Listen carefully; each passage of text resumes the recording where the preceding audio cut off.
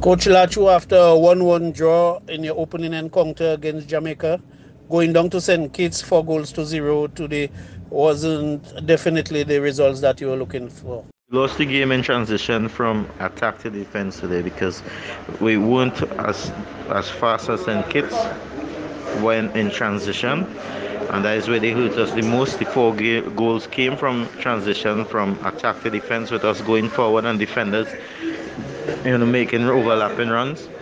So when the play break down, we were not fast enough to shut down or delay their ability to play forward, and we ended up giving up the space behind our back too easily, and then we conceded, in my opinion, some soft goals because we lacked some aggression to deal with the ball in the first place.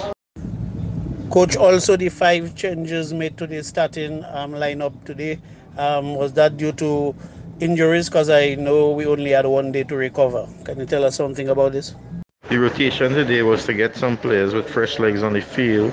One, because at the time we played and after giving everything against Jamaica, we pick up some knocks, a lot of knocks, and then we had some players who pick up some stomach flu from, we believe, the water, like for example Massey and a couple players, and then we had a couple knocks that caused, the way we had to rotate.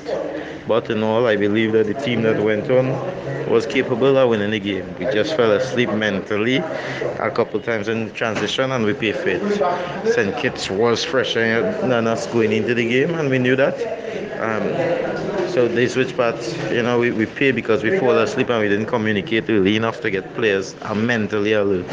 So in all, it is an experience that, of course, we do not enjoy, but we take the things from it that we learn to improve the football.